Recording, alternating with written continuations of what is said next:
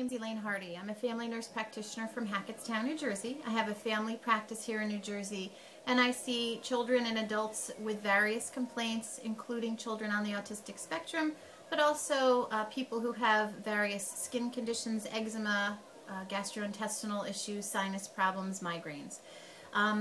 I use the Great Plains Laboratory for their IgG testing and some of the other tests that they offer. I'm going to tell you why I like the IgG testing from Great Plains Lab.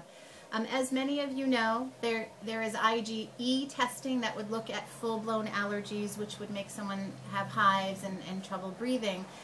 Those would be full-blown allergies that typically would cause hives or allergy, asthma attacks. We also know that there are IgG reactions to foods, which are considered more of a food sensitivity rather than a full-blown reaction.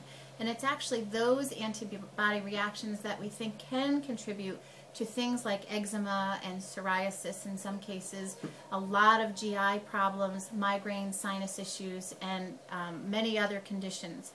I choose to do IgG testing when I do have someone where I think a food may be related to their condition, and I do find it to be very helpful if a patient may think that they have a food issue, but yet they're not sure what food is bothering their body systems.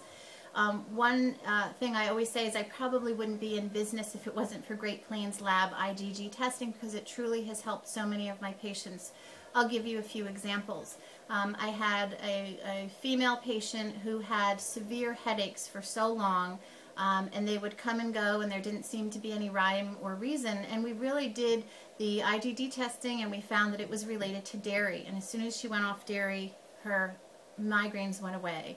I had another patient who had migraines, and it was related to eggs. We would never have figured these things out if it wasn't for this testing. I do find, too, that because it's more of a natural treatment by taking someone off of food, that it doesn't hurt to do the testing and do a trial off the food. Sometimes the foods aren't causing the reaction, but I always say it's worth trying. Probably the biggest case that I saw was a patient, a young boy who's 9 years old, who had the most severe form of eczema and case of eczema I've ever seen in my practice. He had been to specialist after specialist, dermatologist after dermatologist, and it was just cream, cream, cream, one after the next, and he really wasn't getting any better. When we did the testing, which I will hold up for you, you can see that the black lines basically show you which things came back high and which things came back not too high. With this child, you can see that the dairy issue was very high, the gluten, which are sort of commonly found things. So we took the child off of gluten and dairy, and there really wasn't any major improvement, and I was sort of disappointed in that.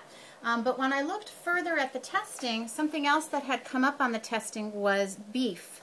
And it wasn't terribly elevated, but was elevated enough that I wanted to try to remove beef. And so I said to the mom, I can't promise you, but why don't we try to remove beef from the diet as well? And as soon as she removed beef, the eczema really went away.